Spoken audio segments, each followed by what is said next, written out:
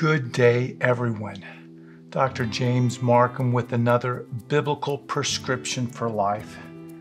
I want to answer a question today that's come in. And if you have a question, please send it our way, or better yet, video the question and send it to HeartwiseJM@yahoo.com. But our question today is, I have colon cancer, and should I have genetic screening? Well, I'm sorry that anyone has to deal with cancer. Unfortunately, the last few years, cancer rates have been increasing, especially in younger populations. We see more and more colon cancer, pancreatic cancer, and this is a problem, and this is a very good question. But before we answer that question about cancer, colon cancer, and genetic screening, I think the information will apply to all of us. Let's go to a biblical prescription. 2 Timothy 4, verses 3 and 4. For the time will come when they will not endure sound doctrine, but according to their own desires, because they have itching ears, they will heap up for themselves teachers, and they will turn their ears away from the truth and be turned aside to fables. So we'll hold that with us today.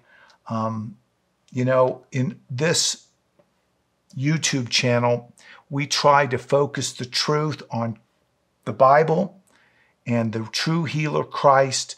We try to take a balanced approach in the information we give you and the information we share. But this text tells us the times are coming when people might not do that. And we see that around us in today's world. There's lots of places to get information, lots of different teachers.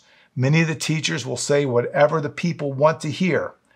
And many people are not looking for the sources of truth. But I think the truth is important.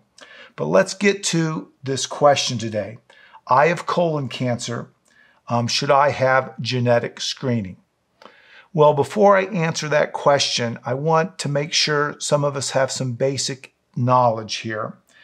We're going to talk about what cancer is in the most basic sense.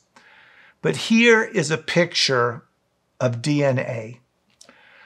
Some have called DNA the language of God, because within the DNA is the genetic material that really describes us. It makes proteins, it makes proteins that make enzymes. This decides how our body functions. I like to think of the DNA as our hardware. And of course, things that affect the hardware, called the epigenetics, is sort of like the software. And we have found that lifestyle and the way we live affects our software, which can affect our hardware. When the hardware has problems, mutations especially, these are damaged genes, mutations, the DNA can become abnormal. And when it becomes these mutations, the DNA can make cells uncontrollably over and over. And that's what's happening in cancer. There's a mutation, the DNA is making cells uncontrollably. Sometimes these cells stay in the organ that's made in, and it doesn't go anywhere. We call that a benign tumor, but that can still be a problem if the benign tumor affects that organ's or tissue's function. Then, of course, if it spreads, we call that malignant.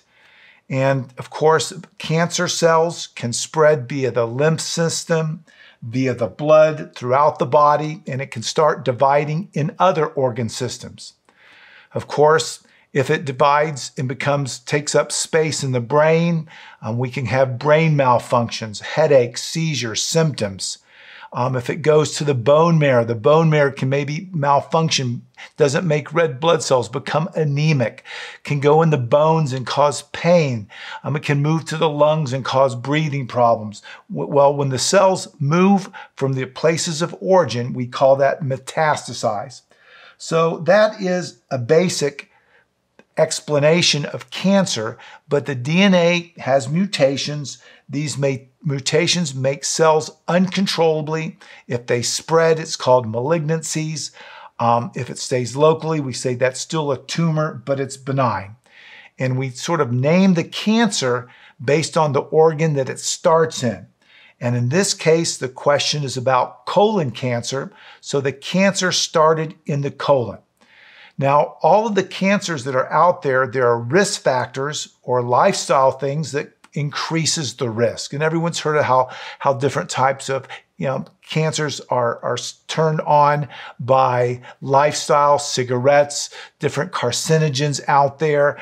We all know about that. But this person has colon cancer and they want to know about genetic screening. I'm not going to talk about the treatment for colon cancer, but let's talk about genetic screening because this is very important. I think each one of us, we should understand in our families, if possible, a detailed history of our family's medical conditions. The things that our mothers and fathers, grandmothers and grandfathers on both sides, paternal and maternal aunts and uncles, we should record that, especially if there's been problems at early ages. We should especially look for early ages, cancer at early ages, blood clots at early ages, and problems at the cardiovascular systems. Many cancers, these mutations occur and we never understand why. But now that we can actually sequence the DNA, we can go back in the DNA and some of these mutations run in families. So a detailed family history, I think, is as important as to carry it with you, is as important as having a license, a passport. It's very important for medical providers to have this because it takes good information to make good decisions. And history, medical history, tends to repeat itself. So if you have a young child at home, if you're a younger person, spend the time now to get a detailed medical family history. Go back as far as you can looking for these type of conditions. Early cancers, early heart disease, early blood clottings in your relatives. And write down what it is and have that with you at all times. So that's the first step. And in this person, should I have genetic screening? So genetic screening, part of it's getting a good genetic history. And another part is actually looking at the genetics of the individual that has cancer. Or this, I think, should be done in people that are younger, that have cancer at early ages. Maybe they don't have risk factors, but they get cancer spontaneously. We've heard of cancers like in Kate Middleton. Here's a picture of Kate. She's had a cancer recently, but many, many young people are now coming down with colon cancer, pancreatic cancer, and it's a surprise, and we're picking it up at young ages. These people, I definitely think, should have genetic screening, and that would consist of some blood testing that's done. They look at your specific genes. In colon cancer, chromosomes 1 and 3 are specially looked at. There's a condition that's inherited called Lynch disease. There's also one called familial adenomatous polyposis. These are important to know in the families because if we have these mutations, in families, we look and we screen much, much earlier.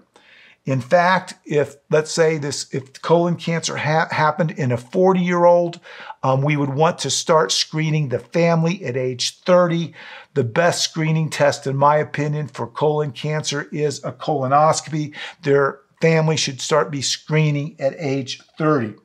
So we step up the surveillance. And similarly, if you have clotting disorders or heart disorders, we step up surveillance. And then we also really encourage all of those things that might trigger genetic changes, these abnormalities, these mutations, whether it be cigarettes, lifestyle changes, carrying extra weight, alcohol, different types of things can trigger these cancers, make them more likely. We try to let people know about this so they can make lifestyle changes if it's their choice.